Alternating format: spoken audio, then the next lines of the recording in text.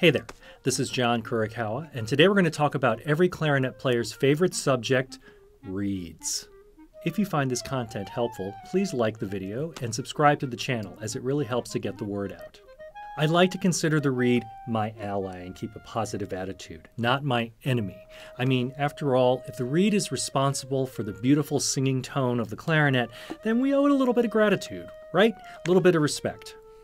That being said, every clarinet player has a different way of managing their reeds, so this is what I do. Take what you need and leave the rest. This is the basic procedure that I follow. If you'd like to see something a little bit more in depth about how I balance my reeds, please leave a mention in the comments below. So first, I'd like to cover two basic concepts. First, work with the entire box of reeds at a time. I know that reeds are expensive, but even if you're a beginner playing on Rico Orange Box 2.5 reeds, you shouldn't be playing one reed until it's completely dead and then replacing it with a new one. Reeds are not batteries. Keep in mind that while that old reed might be really comfortable and might be an old friend, that your embouchure is gradually adjusting, not only your embouchure, but your voicing, your air support to that old decaying reed, and your playing is probably being hampered to a much more critical degree than you realize. Plus, when you actually do get a fresh reed on, it's going to be a complete shock to you, and you're going to have to learn how to readjust to it all over again. So work with the entire box so that you have choices. Be persnickety, that is to say, be very picky. These reeds, when you first try them, you break open a new box, they're auditioning for a spot in your reed case. When you break open a new box of reeds, you're trying to assess their potential. Unlike some clarinet players, like the very talented Tom Ridenour, I can't make every reed in the box play, nor do I have time to do so.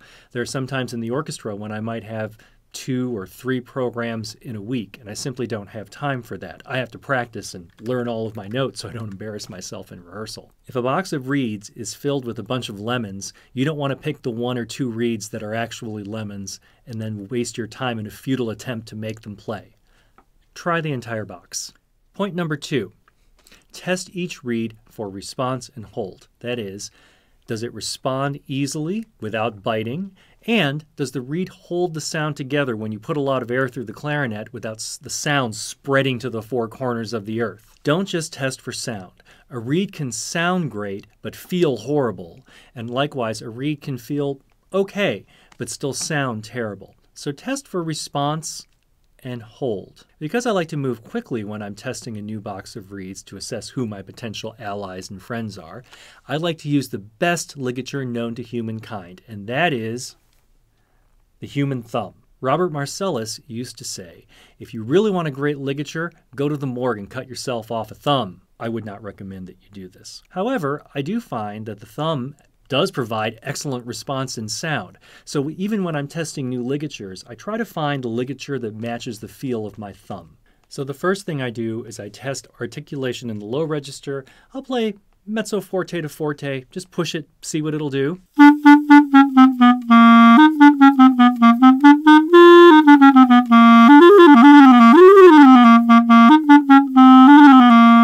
And then I'll test response and articulation in the upper register, preferably piano, to see if it'll actually speak without biting.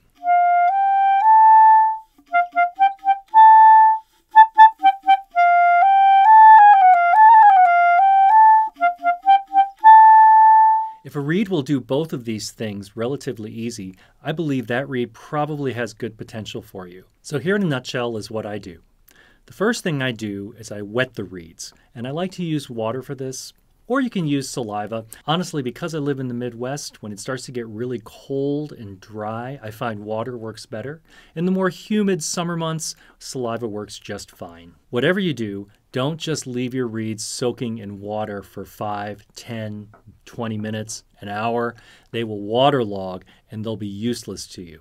So if you're going to use water, just dip them in. If you're using saliva, you might need to soak them in your mouth a little bit longer, but soak them and then lay them flat side up on the table. Next, try each reed, just test it. Again, with the test that I talked about before. Hold the reed with your thumb and test the low register and then articulation in the higher register. with your thumb. If you want to pop your ligature on and tune on it a little bit, that's fine, but I wouldn't play a reed for more than 5 minutes the first day. And in fact, at the very beginning, just tuning a couple notes on it is perfect. Remember, this reed's probably been sitting in a warehouse for a very long time. When we talk about breaking a reed in, what we're really talking about is getting it acclimated to being wet again. That reed's been totally dried out. I mean, let's face it, if somebody locked you in a dark closet for 3 months and then all of a sudden opened it up and then put a big spotlight in your face, how would you react? You'd probably be shocked. Well, that's how your reeds feel when you get them wet. So when you first play them, just toot a couple notes on them. That's plenty, and then let them rest for a day.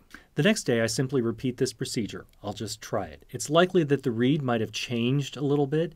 At this point, I might flatten the backside. I like to use tools such as sandpaper or the Reed Geek to flatten out the backside. But whatever you do, don't take it into rehearsal or practice on it for a long time. Not only will the reed probably warp or waterlog, both of these things are detrimental to its performance, but it won't be dependable at this point. Just toot a couple notes on it, try it, let it get wet, and then dry it off, put it back in its reed case. And that's pretty much it. I simply repeat this procedure for about 5 to 6 days. Less than 5 days really doesn't seem to do the trick for me. The reed has to be broken in over a period of about 5 days.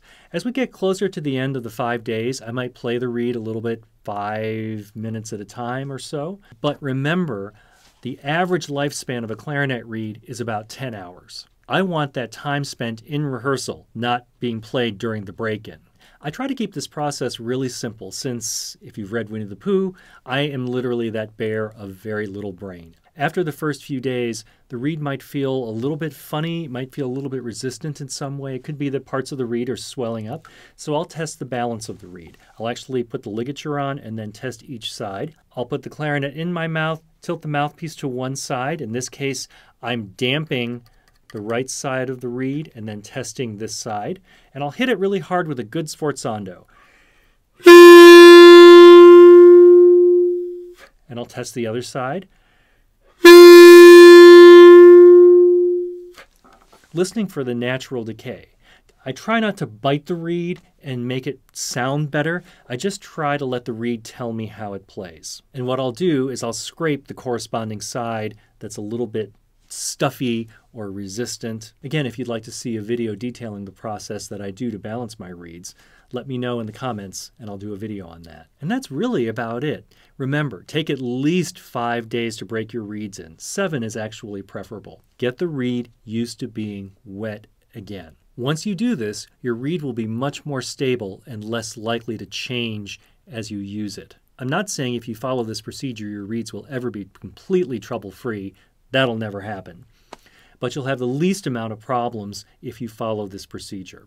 When I'm done trying my reeds, I put them in a good reed case. This doesn't have to be super expensive. D'Addario makes some really inexpensive reed cases that you can use. Right now, I'm really liking the Van Doren Hygro case because it has a little sponge in there to help maintain humidity, and it's ventilated. I also really like the Muncie Reed Wallet. This holds 10 reeds, and it comes with a little plastic bag, too, to keep your reeds humidified. Whatever you do, make sure that the reed can rest on a flat surface and that it can breathe. One last thing.